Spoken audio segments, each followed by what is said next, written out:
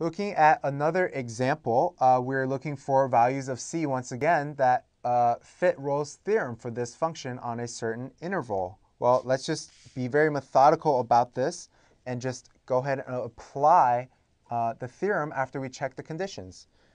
So checking the conditions, 1, is it continuous? Yes, it is continuous. 2, is it differentiable everywhere within the interval? Well, f prime of x equals 3x squared minus 2x. It's a very normal function. There are no logs, there are no asymptotes, there are no rational functions. It's not a rational polynomial division function, so it is differentiable everywhere. So that is also a check. Now 3, f of a must equal f of b must equal 0. So f of a, which equals 0 cubed minus 0 squared plus 2 equals 2, which does not equal 0. So once again,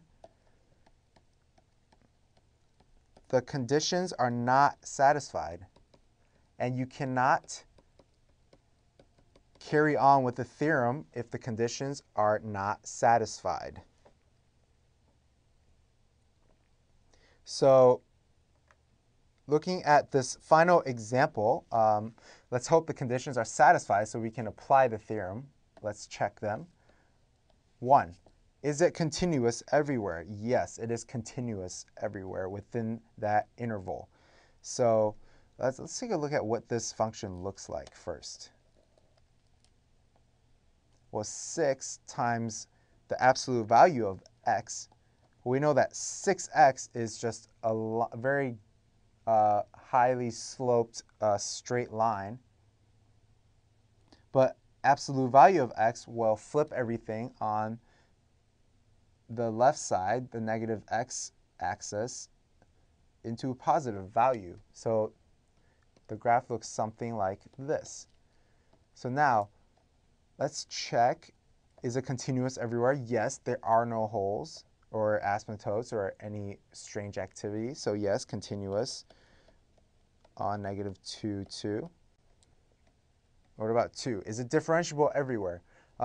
Here's the tricky part. No, it is not.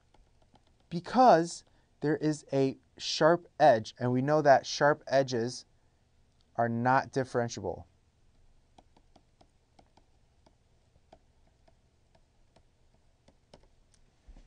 So it is not differentiable.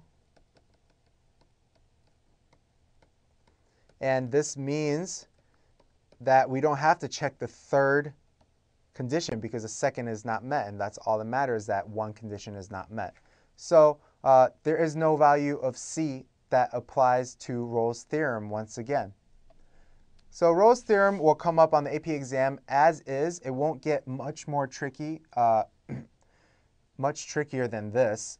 So just keep reviewing the basic Rolle's theorem and remember the conditions, and you will be fine. So thanks for watching Educator.com. We'll see you in the next lesson.